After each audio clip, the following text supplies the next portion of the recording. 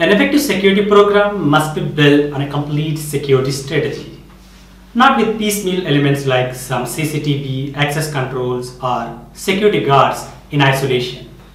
But it is common to see these type of practices even in the large multinational corporations. This problem commonly arises as facility management teams instead of security experts do most security designs. And to build an effective security program, you have to select most effective security risk mitigation plans. Three fundamental and most effective security risk mitigation plans are the 4D concept, the layered security approach, and the 5 best approaches of risk management. In this video, I'm going to talk about the 4D concept and how it can be used in the security system design. This 4D concept is classic in crime prevention theories, and it also equally applies in any aspects of asset protection or security risk management programs. These 4Ds are deter, detect, delay, and deny. The first and foremost objective of any security system design is to deter the potential adversary.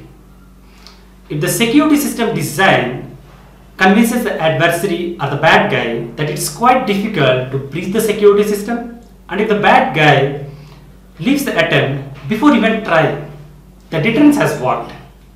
But it's not always the case with a determined adversary. If the deterrence has failed, then comes the next objective is to detect the adversary or an attempt or an attack that is in progress. Because without detection, the security team cannot delay or respond to that untoward situation or an attack. Then comes the next objective, that is delay. If the adversary attempt is detected, we should be able to delay enough so that response force can intervene the adversary. The response force can be security guarding personnel, emergency response personnel, or even law enforcement personnel. The ultimate objective of any security program is to deny the adversary access to the asset. All these functions can be achieved with a combination of people, procedure, and technology. For example, the detection function can be achieved with the people like security guards, human surveillance methods, or human intelligence collection, and with procedural controls like management reviews and auditing, technological controls like intrusion detection systems, and CCTV surveillance. In the similar manner, other delay and denial can also be achieved with a combination of people, procedures, and technology. When you design a security system with a thorough security risk assessment, which is built on this fundamental concept, along with the layered security approach and the 5 best approaches of risk management, that security program will be more effective. So, whenever you design a security system, design on the fundamental security risk mitigation plans.